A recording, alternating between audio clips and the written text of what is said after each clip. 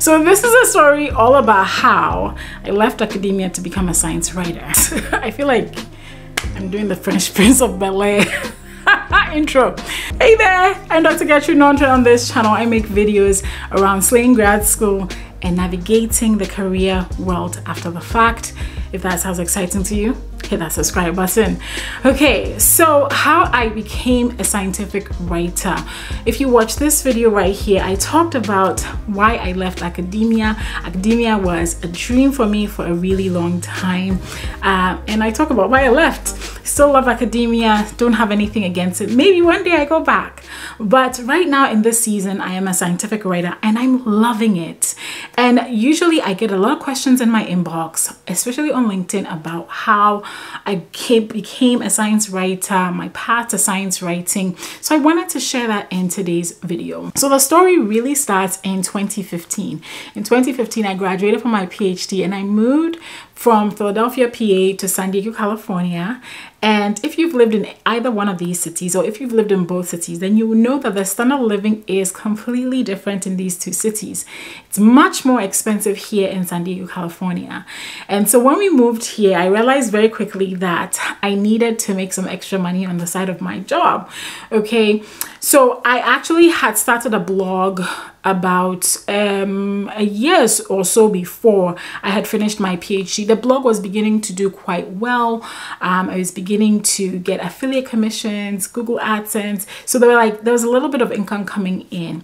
And so what I ended up doing is leveraging that blog to do social media, of all things, to handle social media for a group of businesses here in San Diego. So I was just creating social media posts and posting it to their social media for them, advertising their businesses. So I did that for about a year and a half, and then somewhere in 2017 I learned about freelance writing. So when I learned about freelance writing, I was super excited because I'd always enjoyed writing, and besides I was always writing these social media posts, and I was also writing some blog posts for these clients of mine that I had already gotten in my side business. So I was like, I think I would love to move away from doing social media to actually writing content, just writing content for other people and get paid. So right around that time, I found a course, and it was a course by a phenomenal writer called Holly Porter Johnson. She had a course on freelance writing. She'd been doing it for about 4 or 5 years. So I trusted her. So I took the course. I learned so much from the course. And if you're interested, I'm going to leave a link to the course below. And the course paid for itself within about 2 or 3 months after I took that course. So it really was helpful. So I began to have clients in the personal finance space.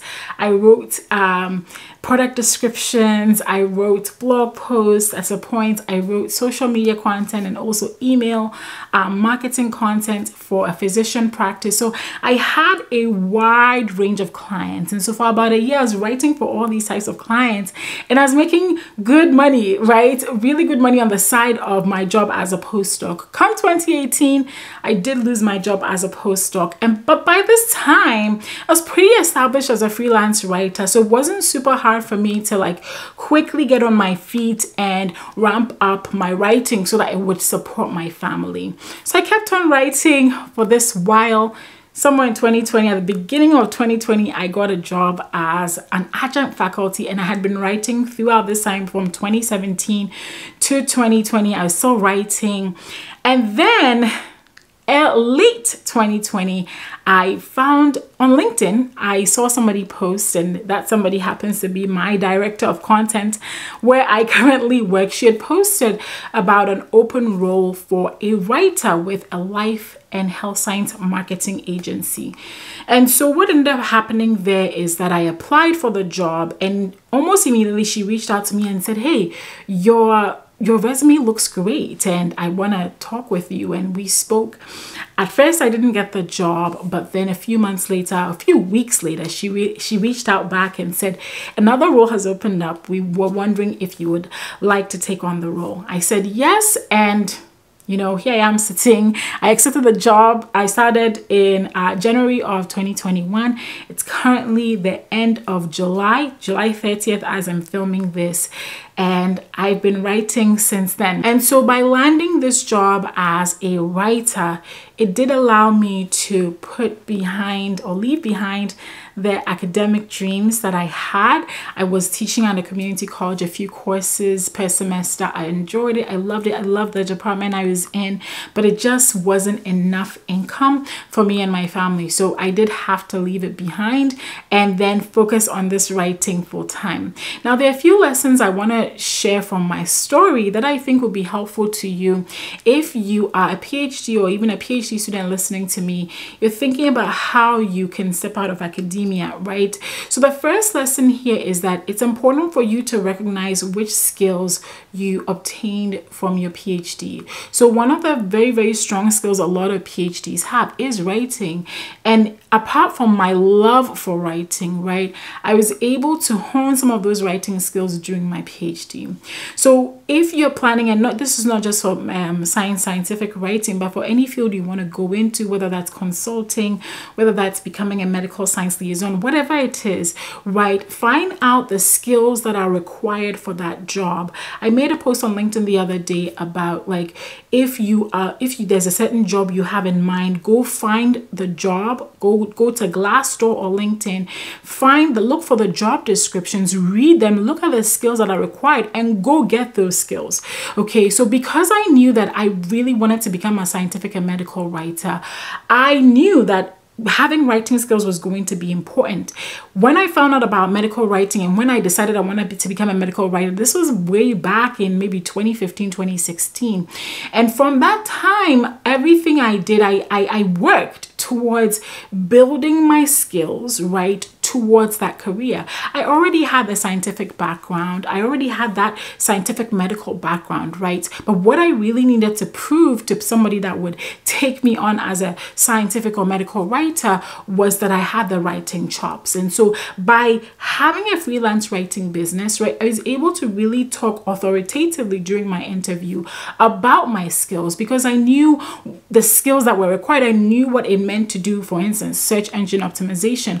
I knew what it was like to write a marketing email. I knew what it entailed to write a full-on blog post, right? I knew these things, so I wasn't going to be trained from scratch. I was coming with these already acquired skills. So you really want to take stock of the skills that you have, right, and see where they fit in the market. Your skills fit somewhere. For me, my skills definitely fit into the scientific medical writing career, and so I made sure to hone those so that I could be on that path. The second lesson is not to be afraid to start applying for these roles outside of academia. So I applied for many scientific and medical writing positions before I landed this one that I currently have. Okay, in all of them I learned something. In all of them I learned about what was required to become a scientific writer.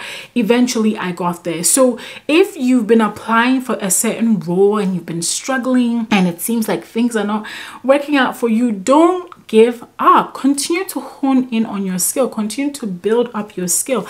The doors will open up for you. Do not despair. The doors will open up for you. Okay, I promise. Take the time to also invest in yourself. Read books, take courses. You can go to places like Udemy and Skillshare. I'm going to leave links to both of those places below. You can go there and you can find courses on just about anything, programming, you name it, everything that will help you get to where you want to get. Also, if you're a PhD student right now, a postdoc, or so in the academy, I know that there are programs, sometimes there are mini MBAs, there are certain classes that are offered. Find out what is available to you at your institution. A lot of the time they're available to you for free or at a very reduced cost, and you can take them alongside what you're doing currently so that you can have those skills. I find that moving out of academia into a role that is well compensated and that you enjoy really has everything to do with identifying the skills you have and lining that up with what the market demand is.